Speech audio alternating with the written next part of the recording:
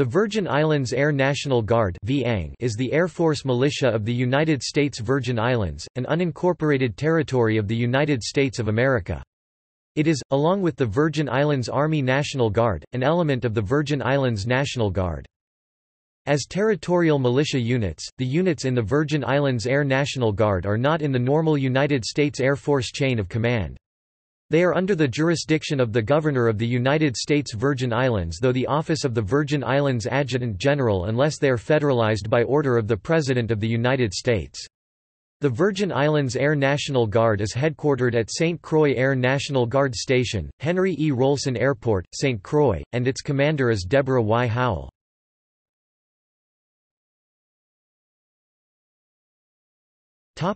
Overview. Under the «total force» concept, Virgin Islands Air National Guard units are considered to be Air Reserve Components of the United States Air Force USAF. Virgin Islands ANG units are trained and equipped by the Air Force and are operationally gained by a major command of the USAF if federalized.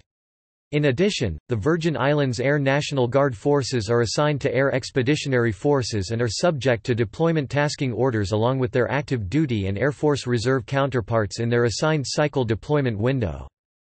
Along with their Federal Reserve obligations, as territorial militia units, the elements of the Virgin Islands ANG are subject to being activated by order of the Governor to provide protection of life and property, and preserve peace, order and public safety. Territorial missions include disaster relief in times of earthquakes, hurricanes, floods and forest fires, search and rescue, protection of vital public services, and support to civil defense.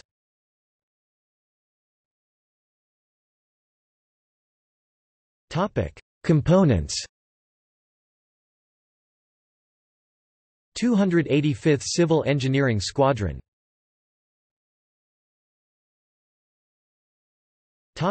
History. The Virgin Islands Air National Guard was founded on the island of St. Croix in February 1980, as the 285th Combat Communications Flight, a subordinate unit of the 226th Combat Communications Group.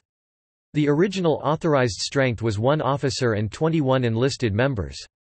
Original federal recognition came in May 1980 and is the official beginning of the Virgin Islands Air National Guard. The 285th grew quickly both in size and capability.